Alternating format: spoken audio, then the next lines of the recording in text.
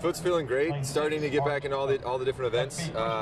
Getting to be able to run and you know, everything's on pace to be ready for the Olympic trials. And good news is I'm as strong as I've ever been, and my fitness level is at an all-time high. So as soon as I get the keys to the car, I'm gonna take it. What's the time frame looking for to get you back running and all that? Just taking it day by day. Like, I'm not trying to put a date out there and say it's this now or never kind of thing. But every day I'm able to do more, and every day there's a little less discomfort. And heading to Indianapolis next week to hopefully have my last round of treatment and be ready to rock and roll. Now, in 2012, when you won the silver medal, you had what, Tommy John surgery? Yeah. 10 months before that.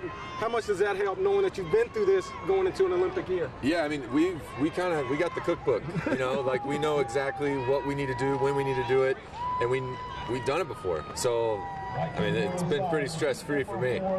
Okay, you got the injury. You're not getting any younger. What makes you still want to get out there and compete and go for a third Olympics? I feel like $1 million. I feel as good as I've ever felt. I live an amazing. I can't complain about a thing. And so, and I still love what I do. You know, I'm going to go until my body tells me to stop, and until I can't do it anymore. Until I can't do it, I'm not stopping. Now we watch you win NCAA championships. You set records here. What's the mindset you have to take into Olympics, and how bad do you want that gold? Is that like one of the main things, or you just want a medal? I just want to do my best, you know. And I think the mindset is you have to be confident, and that's built through training, through sacrifice, through, you know, goal setting, through all that stuff that starts way back years and years ago, and especially in the fall of this year. I was going to do everything in my power to be ready to go and ready to win a medal if I was afforded the chance. And so that's it. You want to step in line with confidence, and that's it. Confidence is really dangerous. How much does confidence play in this, and physicality? I mean, we've seen you do all the different events, and we know that you can physically do it. How much of that is mental? All mental. I mean, confidence is all within yourself, and so to know that I've done it before, to know I don't even have to be at my best to be there, and it makes it a lot easier. There's a lot less stress. What I was saying earlier, it's just I'm living a great life, stress-free situation.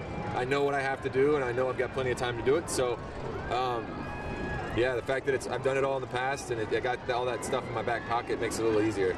You talk about the confidence and all that, but what do you have to take into this one? I mean, is there something different you do this time around?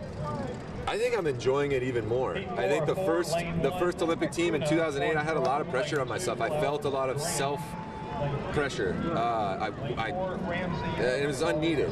And then, like in 2012, with the Tommy John injury, even making the Olympic team, I was like, okay, man, I wasn't even supposed to make the team. Now I'm kind of playing with house money. Let's just go out and have a good time. And now this year, man, so few people even get to make one Olympic team. I have a chance to make my third.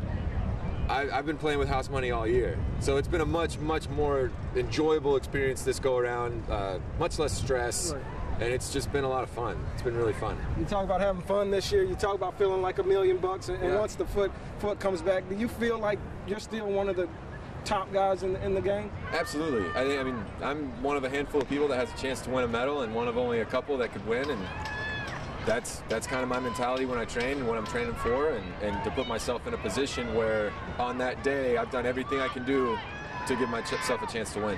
What's the rehab like now? I mean, what are you going through now? What's the process? Right now, everything's stable and everything's as powerful and as strong as I've ever been.